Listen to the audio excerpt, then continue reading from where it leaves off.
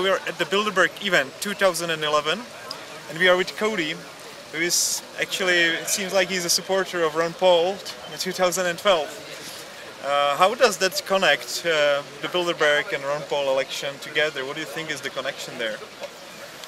Well, I'm sure that his name has come up inside more than once. It's quite clear now, I think, that he's gaining more and more support and that he's bringing up the real issues behind a lot of the sort of false left-right issues that they've made for everybody, Republicans and Democrats. He's a Republican, but you have to choose one side to get any chance at all to receive any support. As far as what they think about what's going on now, I'm not sure. I know that right now they are currently in America trying to redistrict him, which I just learned about, but basically that would make it much harder for him to run. Right. So he would lose a lot of his constituency. So that's a pretty dirty trick.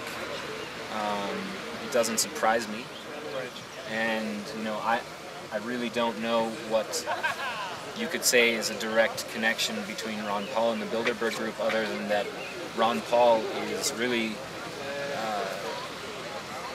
attacking the institutions like the Federal Reserve and the World Bank and the military-industrial complex, which... You have all the representatives there, basically. Yeah, and so that's why I said I'm certain that his name and the issue of what are we going to do about this Ron Paul guy has come up more than once. It's clear that he's a thorn in their side, and he just continues to gain more and more support, which I'm really happy about. I worked for his campaign in 2008, and that really opened my eyes to how the system operates politically in America. It's quite different from the way they say it is.